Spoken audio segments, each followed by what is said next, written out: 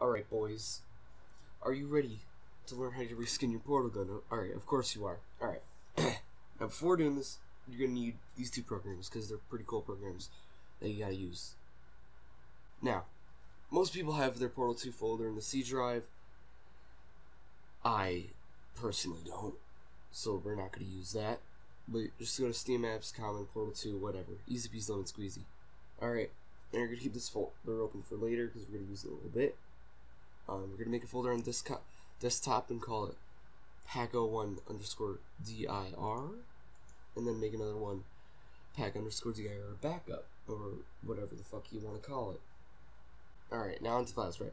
So from the Portal 2 folder, we go to Portal 2, and then we open up the pack01_dir folder file.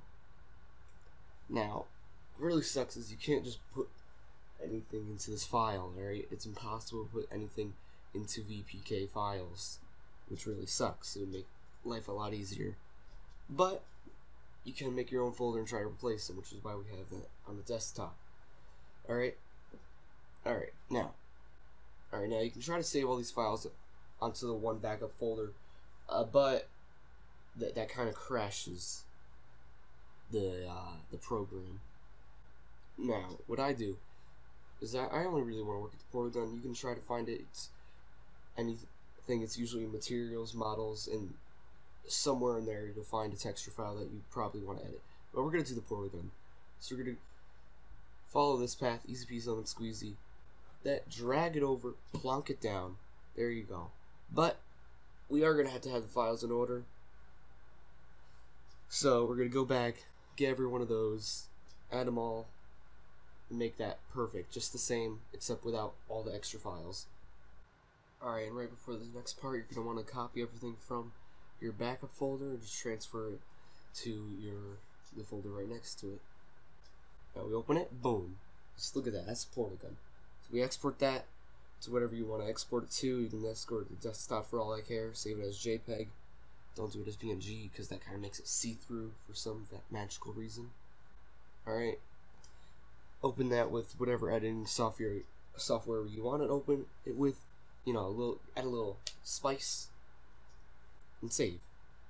And then we open up any VTD edit program, or any VTF file, import, find your image, save it in your pack01_dir folder, and replace the old portal, or whatever, the old file. Alright. Now that we have it replaced, we can put it in the game. First we go to Portal 2, bin, and scroll down to vpk.exe. Alright, easy as that. Now take pack01_dir folder and plop that into VPK, and within a few seconds, kabam! Now you have a VPK folder. Alright, now we're not going to put that in the Portal 2 folder, Now we're not going to put that in the Portal 2 folder. We're going to put that in the Portal 2 folder in the bin folder. Alright, now, a couple of clicks, a wada bing, a wada boom.